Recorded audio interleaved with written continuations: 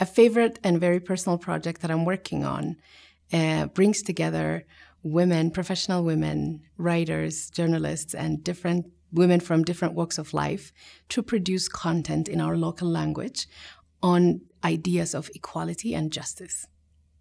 And I am bringing together a team of people who write their own stories, stories that inspire them, policy discussions, ideas of equality, breaking them down, because some of them are philosophers, some of them are lawyers, some of them are social scientists.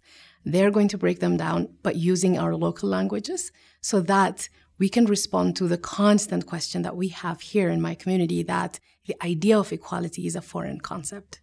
The idea of feminism is something that is not natural to us.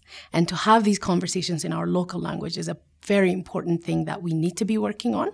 But more importantly, to also tap into our own culture, history, to bring out these ideas because they were there. This is not something that came from somewhere else. Of course, most of us learned about these concepts in different universities, but that doesn't make these knowledges or ideas of fairness and justice only the ideas that exist in the Western world or in Europe or in some other place.